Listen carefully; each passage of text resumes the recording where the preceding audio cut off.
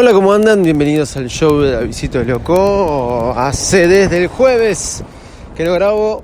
Y bueno, más allá de nada, este es el show de Davidcito Loco, haciendo el proyecto del podcast donde todos los días del año 2018 vamos a grabar un episodio podcast en la época de historias de Instagram, Facebook. Ahora YouTube también se suma, estados de WhatsApp que duran 24 horas, que es efímero. Nosotros vamos a estar grabando un episodio podcast.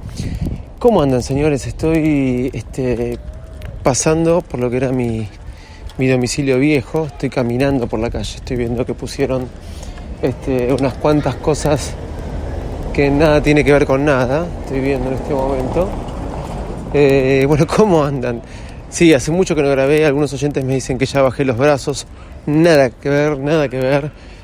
Hoy es 2 de diciembre y hoy vamos a empezar. Vamos a respetar este último mes de diciembre, porque llegamos al 12 de los 12.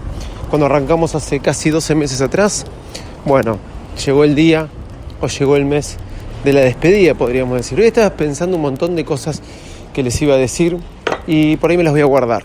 Me las voy a guardar para decirlas más adelante, porque era más una despedida que otra cosa. Ya hay oyentes como Javier Álvarez que me está diciendo: sos de esos que cuando estás llegando a la meta baja los brazos. No me acuerdo bien cuál fue la frase y eso quizás me hizo reaccionar. O algunos que me estaban reclamando. Pero hoy vamos a hablar de otras cosas. Definitivamente el partido se pasó para jugar en España. Sí, el partido, la gran final del mundo, como así decían. Después del bochorno del fin de semana pasado, terminamos que se tiene que jugar en España. Sí, en España, en la cancha del Real Madrid. ¿Cómo es esto? Sí, ustedes recordarán que yo estuve muy enojado el fin de semana pasado por la final suspendida entre River y Boca, por culpa de unos estúpidos, por culpa de la Conmebol, por culpa de los hinchas, por culpa de la dirigencia, etcétera, etcétera, etcétera. Bueno, un fracaso. Ahora se va a jugar en España, lo cual le saca la localidad a River. Creo que perdió más River que Boca. Yo sé que van a decir, bueno, pero Boca fue agredido. Sí, me parece injustificado, por más que haya oyentes que me digan que la Copa se la tendrían que dar a Boca. Me parece que no es lo mismo que el 2015, está lejos de ser lo mismo, y sí tendría que River haber recibido una sanción fuerte, pero que no se tendría que haber jugado fuera del país. Me parece que no se tendría que haber jugado fuera del país. ¿Cómo se va a jugar? Más allá de eso, me doy cuenta que es un negocio el River Boca. Me doy cuenta que realmente rinde, que realmente vende. Por un lado me pone contento, porque quiere decir que hay gente que necesita de ese espectáculo para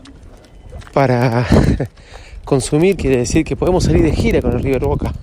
Estaba justo pasando por el lado de un hincha de Boca y no quería hacer muchos comentarios.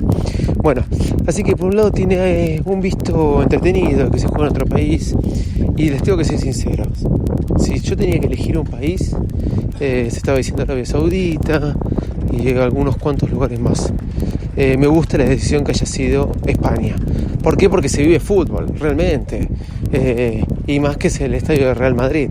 Realmente me gusta porque se vive fútbol ahí. Bueno, ya estuve recibiendo comentarios de mi amigo Matías Cocinero, así como le digo yo, el que está tratando de sacar la entrada. Fue una de las personas de las que me acordé cuando se dijeron que la sede iba a ser ahí, tratando de sacar la entrada, y él mismo me dijo que me va a gritar los goles de Boca. Bueno, así que tomo el desafío, pero me gustó porque ya me está mandando información. Así que todos aquellos oyentes que tengo de España, que me quieran enviar información de cómo viene la movida, de cosas que vayan sucediendo de acuerdo a la gran final del mundo, o alguno que me quiera invitar y sponsorear para ir el fin de semana que viene a España, me compra el pasaje desde allá, porque acá sale carísimo. Automáticamente el día que se anunció empezó a comenzar en $800 de oferta y creo que terminó en $2.000 los pasajes. Si alguno me quiere alojar en Madrid, bienvenido. Y si alguno me quiere enviar un pasaje y me quiere que se lo pague en el tiempo y me consigue una entrada, voy, así se lo digo de una. Me llama por privado, me manda el pasaje y voy ahí a Madrid, y bueno, me junto con oyentes de Madrid y de paso vamos a ver el partido. Sale $150, me estaban diciendo, las entradas más caras, que ya están en $250. Capaz que después actualizo la información que me vaya mandando Matías Cocinero. Pero qué loco, ¿no? Esto, ¿cómo se convirtió de una final sudamericana que decían que era muy importante. Vino el presidente de la FIFA, hicimos un papelonazo de aquellos y terminamos en Madrid jugando la gran final. Por un lado, el espectáculo rinde, el espectáculo está a la altura, ya se agotaron las entradas, por lo que me estaban comentando que ya se agotaron, o por lo menos las entradas para argentinos con pasaporte extranjero. Así que, nada, qué lindo que es el fútbol, ¿no? Qué lástima que a veces no lo sabemos usar tanto. Señoras, señores, no dejen de escuchar el nuevo episodio de Bares Mad que ya salió, con la historia de cómo un día Apple hizo grande a una empresa de Google. Sí, así como escucharon. Mientras camino, y no me duele la rodilla, pero siento que igual rengueo si quiero caminar fuerte. A ver, voy a caminar despacio.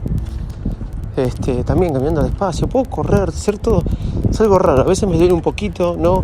A veces la cabeza de esto, lo que iba a hablar un poco, me juega malas pasadas. Si bien siento que estoy mejorando, pero yo ya quiero salir a correr. Una cosa loca. Hace ya 1 mes y medio que no corro y mi cabeza no deja de pensar cuándo es que me voy a curar. Así que bueno, más allá de eso, no dejen de seguirme en todas las redes sociales como @davidcitoloco. Y si me quieren enviar fuerza por ahí también. Por lo tanto, si alguien me invita a Madrid, voy. Tiene que ser con todo pago. Y obviamente, por el lado de que sea en España, me pone muy contento. Por el lado de que no haya sido en Argentina, me pareció que eso fue bochorno.